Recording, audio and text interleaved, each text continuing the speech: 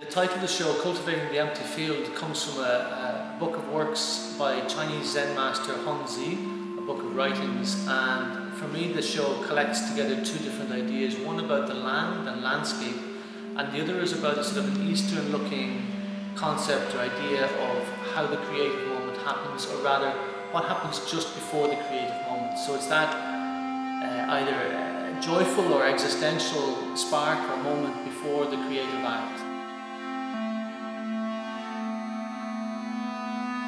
Is a very contemporary view of the landscape and a very materials-based and modern look at the urban built environment and the rural context as well. And we look at Miriam Kelleher's work over here.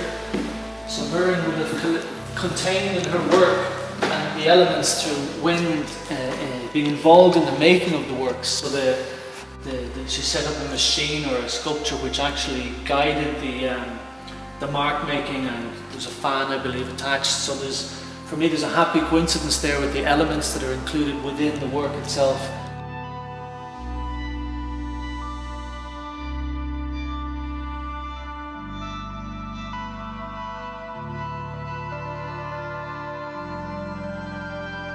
Energetic free form, metal form, complements, I believe, the work.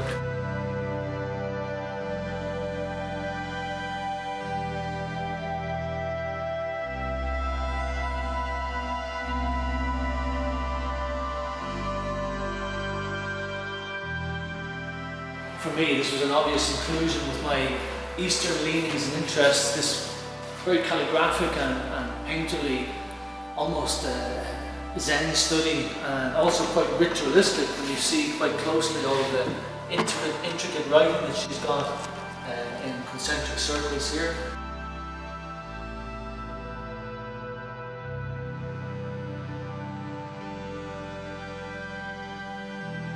The whole thing of painting and drawing, to me, has been trying to explain the world to myself. Okay. You know, that's the way I look at the whole thing. I got fascinated by some trees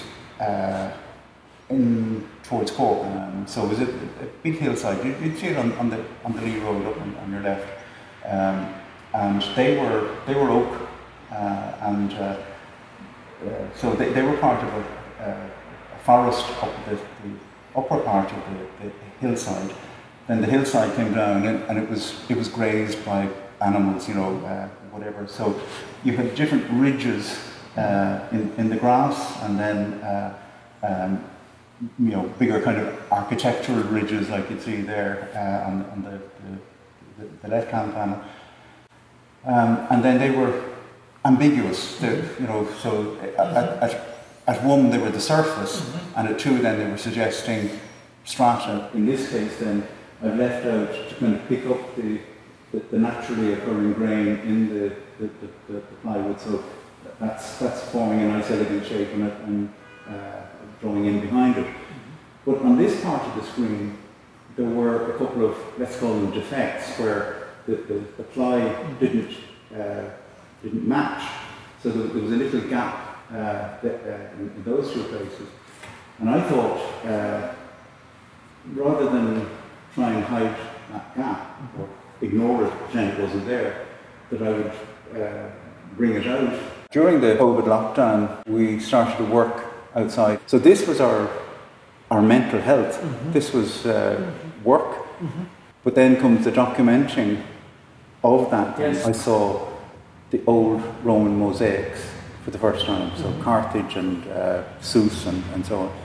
And the organisation, the colours, the juxtaposition of things, subject matter. But a lot of them had patterns about their construction. A frieze around the edges, and then in the corners I've got 4 of the implements that I would use when I'd be cutting wood.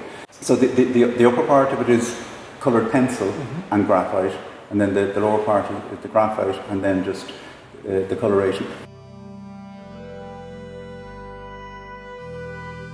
Another artist's work is Dennis O'Riordan, whose work here, I believe a number of these paintings were used as backdrops for theatre plays. These are very, very intricately finished paintings with acrylic on canvas, which obviously touch on the theme of the landscape within the exhibition, but there's clearly an urban landscape aspect going on here as well. But with the kind of Eastern looking or Eastern leanings in the show as well, it was a nice coincidence to discover that Dennis had been out to India and lived a number of years with Sai Baba, and there's a kind of an attention to detail that I think can be seen, and an influence from that space as well. Again, there's themes of the land going on here with the barbed wire, but there's kind of an obvious moment where I put this together with Michael Quain's work here.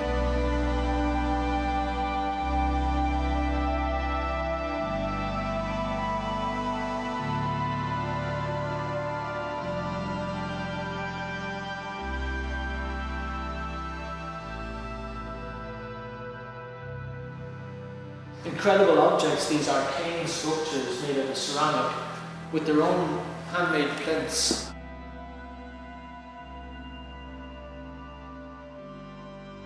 One of the artists who I first came across from Macroom was Bernice Corcoran, and Bernice brought me in a good number of works for the exhibition, and I was to select a number of those out of the group that she brought in. But they were so nice together that I included all of them. You know, yeah, it can be. It's your artist like that. So it's probably better when it's misty and soft, because it kind of softens the kind of dark images that you can see there, like the slopes of trees. You know, they can scare people a little bit. You know, the work is all quite small because I've been very economical as well. Yeah. I actually really like working in it, and sometimes I zoom in. Wow, I can have to do a picture just like that square centimetre there. I've always been drawn to, especially Chinese ink drawings. You can see it. Very early Chinese ink drawings. Yeah, I love those. I do love to work outside, but I can't work if there's people around. Right. And it was during the winter. That's actually the only time I like to be there, because that's usually when the water is down. You can see the old marshes and old walls and old gates and maybe an old road or something like that. These are very intimate, calligraphic, small studies, which she calls drawings, but they're really quite painterly in a lot of ways. And to see them together like this, I really think they start to have a dialogue with each other. But they've been very popular. The response to them has been great for people coming to visit the show.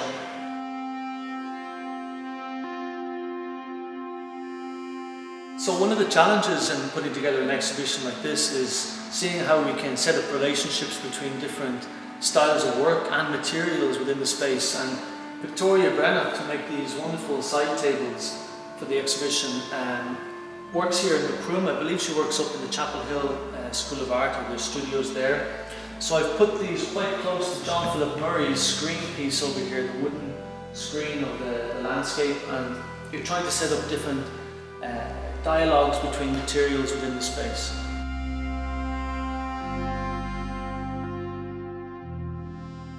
As a painter myself, it's been great to include artists like Jill Dennis in the show. For me, this is where I'm comfortable at. I understand, I love, and I work with painting for much of my career, and this space of semi-abstract reaction to the landscape it's both materialistic and a joy to look at. Obviously, what attracts you and what attracts me will be different, so what you do will be very different with that space than what I do with it. I suppose in a way, you're trying to layer it. So that it works both up and across. And one way of getting a depth is to put a horizontal layer in. Right.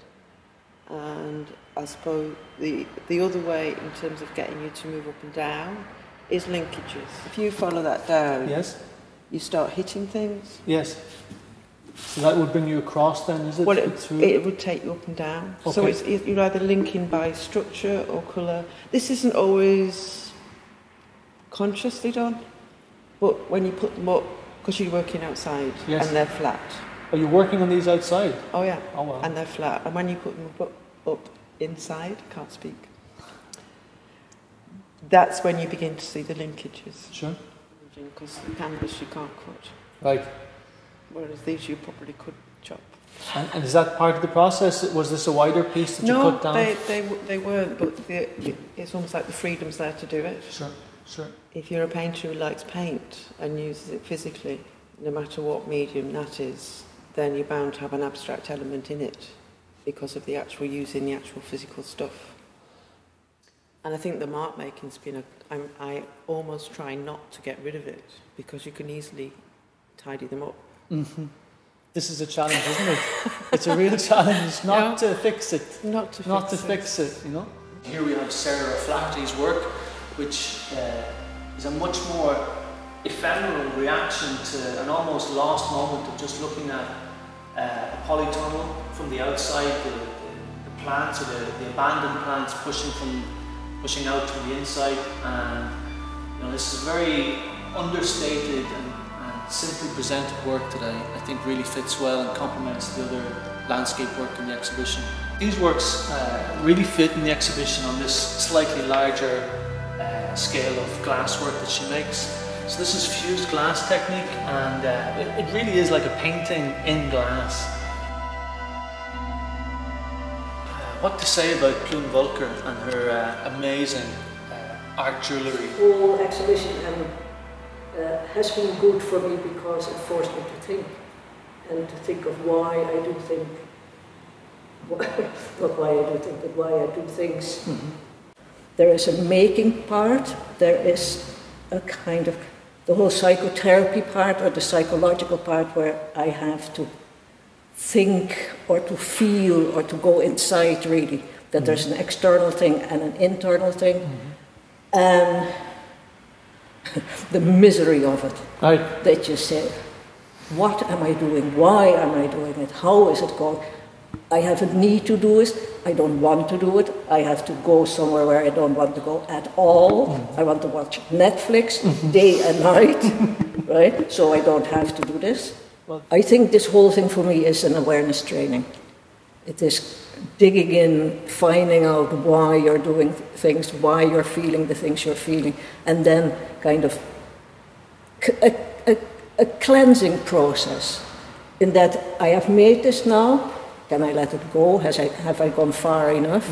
Yes. You know what I mean? Yes, there's a consciousness about it. I mean, I know what I'm doing. I'm not kind of just throwing it out. I'm not a Catholic. They're there, the symbols and everything. So the confession box is about guilt and shame but purification. And I mean, that's how it is. Yeah, that's that one, my father's mark. That aspect, the green one, is resin.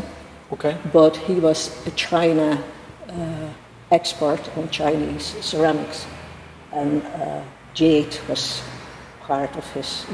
He admired the Chinese tremendously. So that is that part, but I put it in a fake jade. Then, of course, the steel things is to keep the two things together. And then the other side is he had a signet ring, and that's his mark. And that mark, when you wear it, marks your I see. That is part, in a way, of bringing out the inside to the outside, that you're not showing this beautiful outside while it's kind of toxic on the inside. Yes. So it comes out, and then it clarifies, and it is also beautiful. I make, chaos, absolute and total chaos, stuff everywhere and whatever, and that slowly it goes. Then there's this tiny point of I don't know what it is, but then something starts to happen. Clun's background in art, painting, jewellery making and psychotherapy can really clearly be seen here. There's something being worked out here. There's some psychological pain or torture that's being voiced and being brought into form, and it's really a great coincidence that we can have these works in the show for Cork Craft Month.